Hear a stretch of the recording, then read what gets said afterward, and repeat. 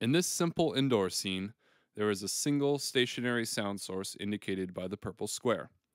The listener is attached to the camera. As I turn on reflection propagation paths and then diffraction paths, notice how the quality of the sound changes. These propagation paths are the first to reach the listener and are called early reflections. Their presence gives a human listener cues to the size and shape of the environment. The lines that converge on the sound source indicate the sound propagation paths of that source. Green lines are reflection paths, and yellow lines indicate diffraction paths.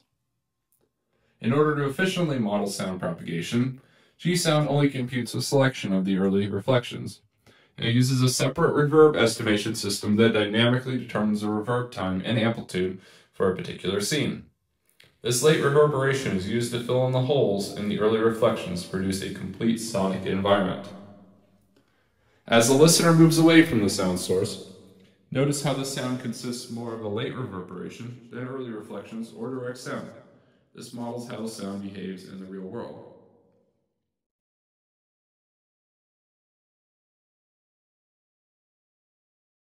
This large outdoor scene shows how GSound behaves in open environments.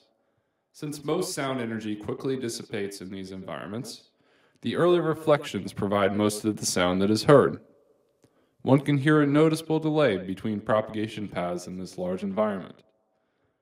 As the listener passes behind buildings, the sound consists of the early reflections from other buildings, as well as diffractions over the tops of buildings.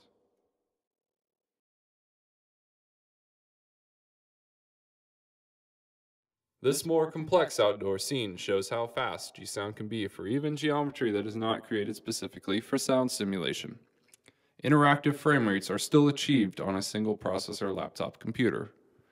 As the listener passes behind the building, notice how the sound is attenuated. This demonstrates how GSound performs frequency-dependent sound propagation.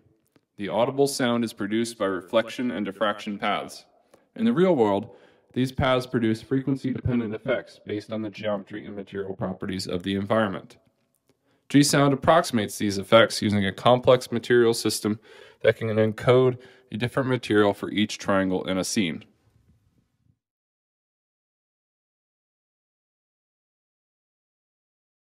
This large cathedral scene demonstrates how GSound's reverb estimation system produces plausible results with absolutely no artist effort.